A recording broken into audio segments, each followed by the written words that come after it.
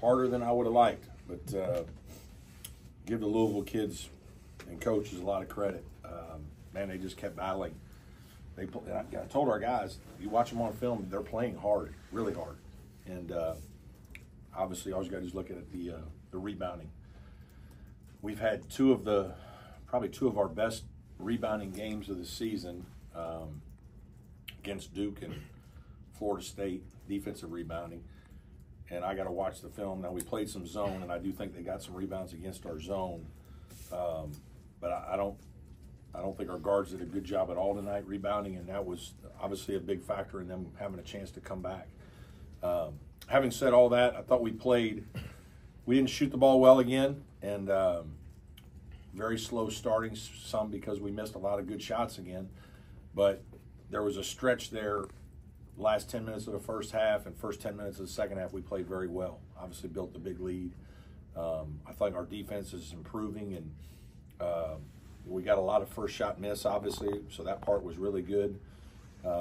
We had some very careless turnovers down the stretch, and they made some shots, and sometimes that happens. You know, you get behind, and you're really kind of playing with a free mind, and the shots there's a lot less stress. And I think that's part of the reason why you see comebacks in college basketball. The swings are so great. The team that has the lead gets a little tight, which we did, and then the team that's behind is kind of playing free. But again, we'll take it. Really happy the way we played for about 25 minutes of the game, and give the Louisville kids and coaches a lot of credit. I thought they really busted it and competed, and they whipped us on the glass.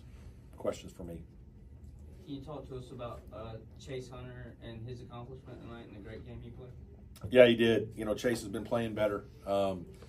Really happy for him. He's had a lot going on. New father, just had a baby and is beaming from it, which I think is really cool. But I think he's played well these last couple of weeks. He's kind of coming out of it. He made a couple threes. Certainly, it's been fun to coach him in his career here. He's had a lot of adversity, ups and downs, especially as a young player with injuries, and then, you know, just kind of trying to find your way like most freshmen and sophomores do.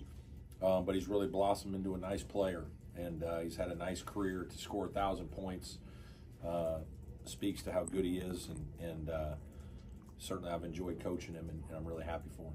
How big was it to kind of get over the hump after the other day, and then not playing your best today, but find a way to win? I mean, this is what it is. I mean, we've, win a game and lose a game, win a game, lose a game, and just kind of we haven't been able to kind of build a streak. Hopefully we can play well Saturday. I mean, that was an emotional, heartbreaking, brutal loss. It sticks with you for a while, just human nature. And but I thought we came out fine. If we make shots, we have a good lead early. Now maybe they say the same thing. If they made some of their shots early, the game is different. But I thought we got a lot of good shots. We just, for whatever reason, this building, we're having a hard time making them. But defensively, I thought we played hard. I thought we mixed in some zone tonight, which was good for us. We just wanted to try that on some BOBs. And, but there was a little segment. I thought a couple guys off the bench, maybe not quite as much juice as I would have liked. But, I thought the middle half of the game we played great, and that's why we had a 20-point lead. With the veteran leadership that you have on this team, would you like to see a little bit better killer instinct, like finish teams off? And, sure. I love it. But again, I think, that's, the killer instinct, it's not, the Georgia Tech game is, I don't think that's a good example of killer instinct. Tonight is. We just made a couple of dumb plays on defense in the last end of the game, and they made some big shots. This was killer instinct, and I was imploring them at the 12-minute mark, let's finish it, knock them out right here, this is our chance. And then the next time out, let's knock them out, this is our chance. And we didn't get it done. And again, some of that's credit to Louisville. Some of it is we missed some shots, had a couple of silly turnovers, and they started making a few, and so they got confidence, and they started putting a little bit of game pressure on us. But to give our guys credit too, we did make 4 free throws down the stretch, got a couple stops down the stretch. You kind of sometimes gloss over those. You know, but certainly if the outcome had been different, we wouldn't be doing that. So, and that's kind of what happened to Georgia Tech. You talk about the shooting, it continues to be a problem. How do you snap out of that? Is it something? I don't know that I know. You know, I don't talk about it a lot. I don't think you make a mountain out of a molehill, but you know, we've done a lot of shooting. Guys are coming in and shooting all the time, shooting with coaches before practice, after practice, during the day. PJ comes in the mornings, you know. You just kind of work your way through. Like Chase has made a couple here lately, and I didn't make as many at Duke, but PJ just had a tough shooting night from three. You know, I mean, I think 5 of the 6 shots are probably really good shots, and usually he's going to make at least 2 of them, 2 of the 5. But tonight just, excuse me, didn't go down.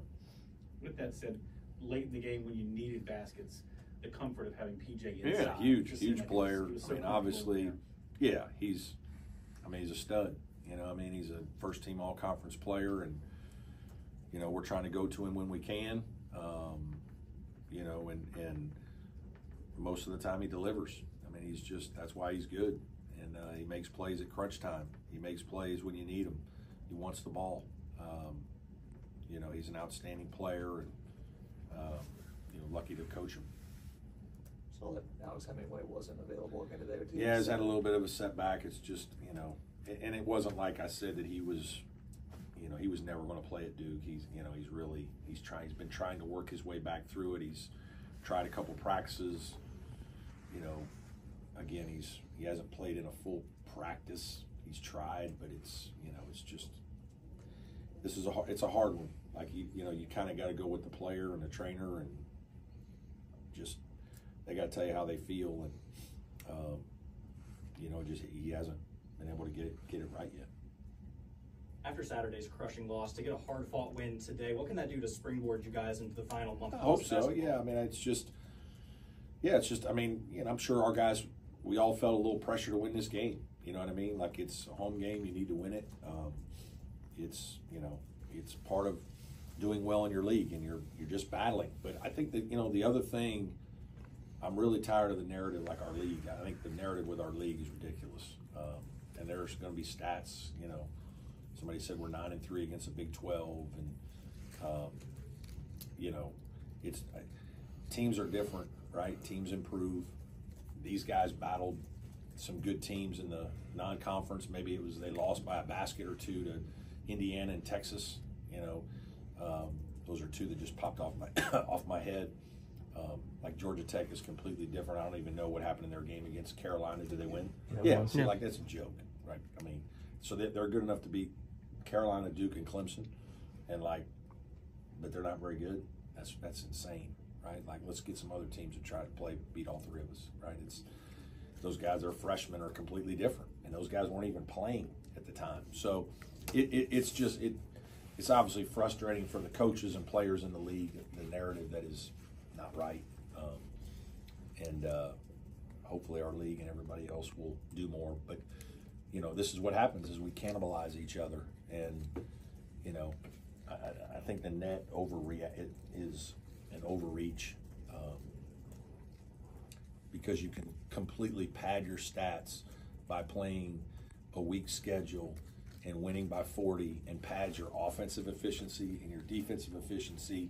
And so the fact they cap it at 10, but your efficiency numbers change, right? And so then the question is, like, we overschedule probably. We've scheduled, the last 2 years we've scheduled less guarantee games, and it almost feels like it's not, you know, this year we're winning, so maybe that'll prove to be the real big help. But I'm watching other teams that are doing the opposite. They're scheduling 7 and 8 guarantee games and winning by 30 as much as they can, and like their net numbers are higher than I would expect them to be.